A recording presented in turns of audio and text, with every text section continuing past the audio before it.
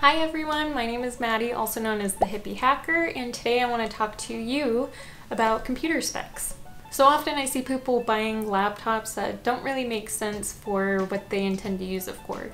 They end up spending more money for a laptop with all this capability that they won't even use, or they actually start underbuying and the laptop doesn't handle the tasks that they want it to do.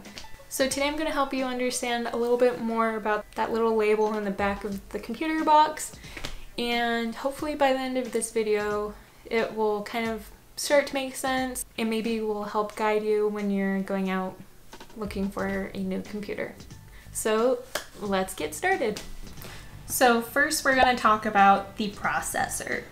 This baby is the main component of your laptop. It is the peanut butter to the jelly. It is the bread to the butter, the sunny to the share, the list goes on and on.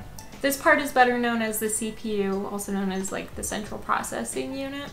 And what it does, it tells the computer how to do different instructions. So generally, okay laptops will have an i3 dual core processor. An i5 dual or quad core processor will definitely give you the speeds that you want.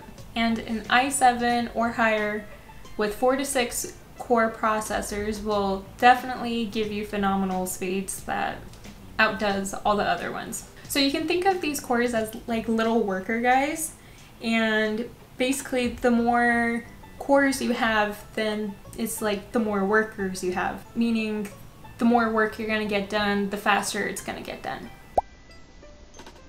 So an i3 processor will get the job done if its main use is browsing the web, Microsoft Office, video calls, nothing too extraordinary. An i5 will be more suited for you if you care about the speed, your computer's performance, and some heavy gaming, not like out of the water like with the graphics, but you know, some gaming it will be able to handle.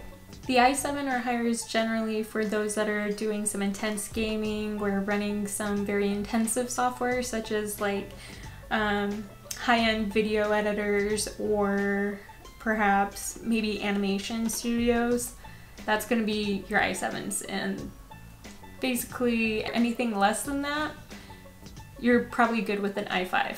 So now let's talk about storage. Generally, a good rule of thumb is to not buy a laptop with less than 256 gigabytes. If you're going to be storing massive files such as videos or images, I suggest you buy at least a laptop with 256 gigabytes and then maybe go buy an external hard drive just to plug into your computer, and then you can transfer all your photos or your videos or whatever you're using it for onto that. That's personally what I do. For me, I don't store anything that I need long term on my laptop. What I do is I keep it all on an external hard drive.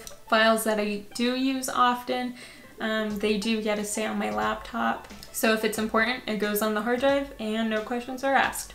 So I'm just going to give you some metrics to help you understand how much storage you can actually get with 256 gigabytes. So I just want to note that these are just conversions in a perfect world, meaning the number of files stored will actually be less due to downloading software on your computer, storing other files, etc. So this would be the maximum number of files, more or less, based off of just general average file sizes I have found. So let's say a song ranges from 4 to 5 minutes long and its storage size is 4 to 5 megabytes.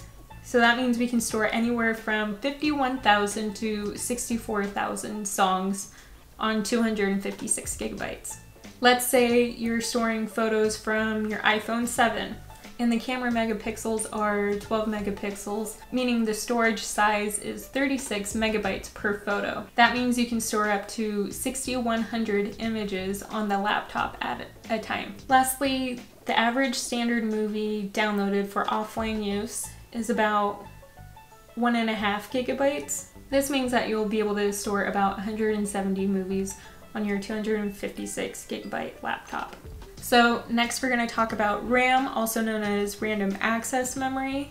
Whenever you're looking at computer specs, it's actually going to be under the subtitle RAM, or sometimes it'll be called memory.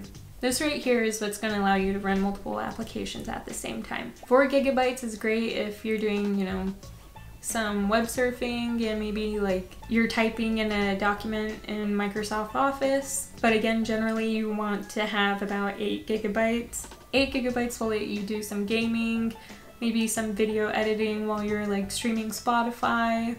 Nothing too crazy. Unless you're someone using heavy graphic applications or making models, it's just better to stay in that 8 gigabyte range unless you really do need to spend that extra money to get the performance that you want. So thank you so much for watching my video. I really hope that, you know, this video has at least helped someone, you know, along their computer shopping journey. And maybe you actually learned something that you may be able to help other people who are looking for laptops or a computer. So if you like this video, go ahead and give it a thumbs up. Leave a comment if you're new here, and don't forget to subscribe, and I'll see you next time. Bye! Say bye-bye! Bye! Say bye-bye!